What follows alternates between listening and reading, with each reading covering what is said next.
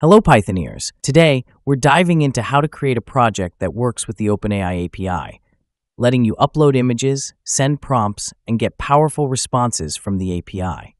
We'll start by setting up the core functionality, including getting an API key and working with image data. At the end of the video, we will have mastered the OpenAI API for images. As a bonus, I'll show you how to build a simple web UI using Flask to take your project to the next level. Stick around, you don't want to miss it. All right, let's get started. First, we need to grab an API key. To do that, head over to platform.openai.com/API keys. Don't worry, all the links are in the description. Once you're there, click the Create New Secret Key button in the top right. Give your key a name. I'll call mine OpenAI-API, and then click Create Secret Key. Make sure to either keep it handy in your clipboard or leave the page open, because we'll need it for the first step of coding. Now, before we dive into the code, there's one thing to keep in mind. OpenAI doesn't offer a free tier for their API, so we'll need to set up billing and add a payment method. To do this, go to platform.openai.com/settings. In the left-hand menu, click Billing, then follow the steps to add your payment method. You'll also need to add credit to your account, either manually or with auto recharge, whichever you prefer. Once that's all set up, we're ready to switch over to the code editor. Now we're ready to dive into the API-related code. I stored my API key in a .env file and already set up the .env module so I can use it in the code. If you don't know how to do this, check out the linked video here. Then, we need to import the OpenAI class from the OpenAI library and install it using the command pip install OpenAI. This should only take a moment. Once installed, we need to initialize our client by passing the API key to the OpenAI class. You could simply paste your API key here, but better store it in an env. Since we stored the API key in the .env file, we'll use the OS module to access it, so we need to import OS first. Then, we can use the getEnv function with the name of our API variable to retrieve the key. After setting up the client, we can start making requests to the API. Let's begin simple by just using a prompt as input. Later, we'll expand this to handle image input as well. I create a variable called chatCompletions to store the response. Then, I use the client chatCompletions function to make the request. Inside this function, we define three key inputs. First, we specify the model. I'll use GPT4o because it can process images. I might make a video on the new O1 model once I get access to it. Next, we set the max tokens, which helps control the cost per request. If your response is getting cut off, you can increase this limit or leave it empty for the default. Lastly, we define the messages parameter. The messages list is where we structure the inputs we send to the OpenAI API. Each message is a JSON object with two key parts, role and content. We set the role to user because this is the prompt we're giving to the API. The content is a list, and in this case, we're sending a simple text input. The type is text, and the text field contains our actual prompt. How are you? This structure makes it easy to expand later, allowing you to add different types of inputs, like images or additional text. The messages array allows for flexibility, like handling multiple messages in a conversation. For now, we're just using one simple text prompt. Finally, we print and break down the response. A quick fix, it's chat.completions.create with an S, not just completion at the top. Also, it's messages in plural with an S at the end. Sorry, I messed this up while recording. When we print the full chat completion, we get all the response details from the API, like the use tokens, your developer tier, and so on, but we only want the part of the actual text response. Here to find under Choices and Message. By adding choices, first index, message, and content in the print statement, we can output just the response message. As you can see, the answer to how are you today is that it's just a computer and has no feelings. Before we continue, thanks for watching so far. If you're enjoying this, smash subscribe, like, and leave a comment. Let's continue. In this quick chapter, I'll refactor the code. If you're not interested, feel free to skip ahead to the next part where we add image functionality. I'll speed things up a bit here. First, I extract the prompt text into a separate variable called prompt, and then pass this variable to the request. This keeps the code cleaner and easier to manage. I also add a short description for the GitHub upload, where you'll find the full code. Link is in the description. Next, I make the request more robust by wrapping it in a try except block. If something goes wrong, we'll get an error message. When the request fails, I raise an exception as E and print an error message with an error occurred, followed by the specific issue. And that's it. Let's dive back into the functionality and see how we can pass images to the API. For this version, we'll work with an image path on your PC. I've created a variable called imagePath that holds the path to my image, which is stored in a folder named Images inside the project, and it's called Red Balloon Image. The image we will work as example with is a DALL-E generated scene featuring a child with a yellow cape and a red balloon in front of a volcano. Such a dramatic scene.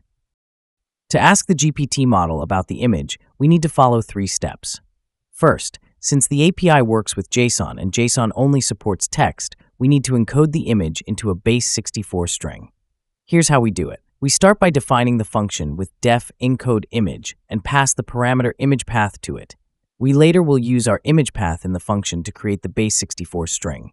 Inside the function, we use with OpenImagePath in binary RB mode as image file.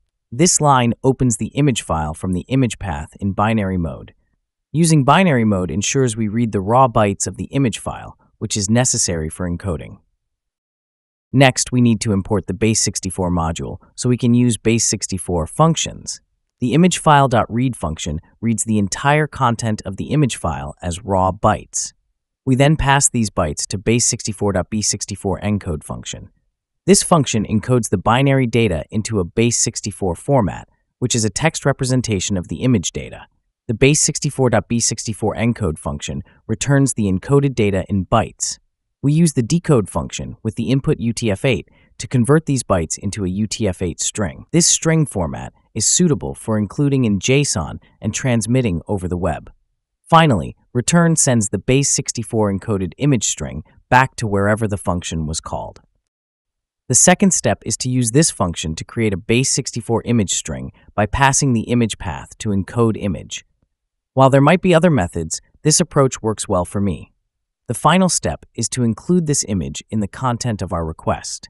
We add a new item to the content list inside a new set of curly brackets. Then we set the type to image URL. Then we set up the image URL parameter. Therefore, we use inside curly brackets the URL parameter on the left and an F string on the right. The F string looks like data::image/JPEG base64 comma and curly braces, our base64 image. After integrating this into our code and running it, I realized I forgot to add a prompt related to the image. I updated it to "What do you see in this image?" and reran the code. And there you have it. The model now describes the image from its perspective. You can use this for various tasks, whether it's describing a math formula on a paper or counting items in an image. The possibilities are endless. Great job sticking with me until now. Here comes a bonus. Let's dive into building the simple web UI. Here's a quick recap of the setup. I'm using Flask as the Python backend, Jinja2 for the HTML templates to handle inputs, buttons, and the response display. We've also got JavaScript for the drag and drop image feature and some basic CSS for styling the HTML elements. The flow is simple. You can drag and drop or upload an image, type in a prompt, and submit it to the API. Once the API responds, the output is displayed on the screen. There's also a clear button to reset the inputs if you want to try something else. Pretty straightforward, right? Now, I'll be honest, I'm no pro at designing beautiful websites, so it's up to you to take this further and make it more advanced if you want. To keep this video concise, I'll just quickly walk through the basics here. Full code is on my GitHub, so feel free to check it out for all the details. Now let's dive into the Flask part of the project. I've created an app.py file where we'll run our server. I also set up a folder called Images in the static path where the drag and drop images will be saved and a templates folder for the index.html file. This is standard Flask setup. In app.py, we start by importing Flask and installing it with pip install Flask. Then, I initialize a Flask app using the Flask class. To ensure the directory for images exists, I use the OS module to join the static/images path and check if the directory is already there. If not, we create it using the makeDirs function. Next, I added the API-related functions, initializing the client and encoding the image. I wrap the initialization part into a function to keep things organized at the top of the code. Then, I set up the app route to render the web page. It handles two methods: get to display the form and post to process the response. When the request method is post, I grab the prompt using the request.form.get function and the image file using request.files. The image is saved to the upload path we created earlier. We use the encode image function to convert the image to base 64, then send that along with the prompt to the API. It's the same process we covered earlier. I separate the response, send it to the web page's response field, and add error handling as well, which I also render in the web page. If the request method isn't post, the page simply loads. Now finalize up the backend using the .run command to prepare the Flask server, and then let's move to the front end. Starting with the HTML, I've collapsed the styling since it takes up too much space here, though honestly, it would have been better to move this to a separate CSS file. But for simplicity's sake, I'm showing it all together. I won't go into detail here. In the body section, we begin with a headline, followed by the form that collects the inputs. The form uses the post method to send data to the backend. Inside the form, we have a drag and drop section for uploading the image, an input field for the prompt, and two buttons. Below the form, you'll notice some Jinja 2 code.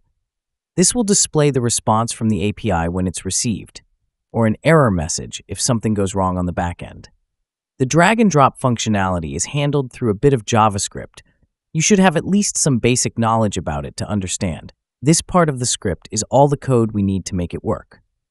The drag over event ensures the drag action is valid, and the drag leave event clears the zone when the image is dragged out.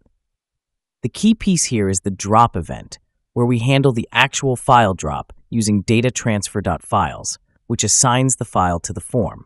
Additionally, the drop zone also has a file picker that lets you select a file from your computer triggered by the click event. Finally, the change event is used to display the file name inside the drop zone. And that's it for the drag and drop setup. The last part of the JavaScript handles the clear button, which lets you reset everything and start over if needed. All right, that wraps up the web UI. Now, let's fire up the server and walk through the full functionality step by step. First, I'll start the server by running the app.py file. To demo the drag and drop feature, I'll delete the previously added image. Now, we head to the web UI, drop the image into the drop zone, and enter a prompt. When we hit submit, the image is saved in the static images directory, and the server processes the post request. From there, the request is sent to the API, and once we get the response, it's passed right back to the web UI. And that's it. Everything worked perfectly. If you've stuck around till the end, I'm really proud of you. Great job. Keep coding, and remember, if you have any questions, don't hesitate to ask. Now, let's clear the interface and wrap up the video. Happy coding, and see you in the next video. This is right here. Check it out.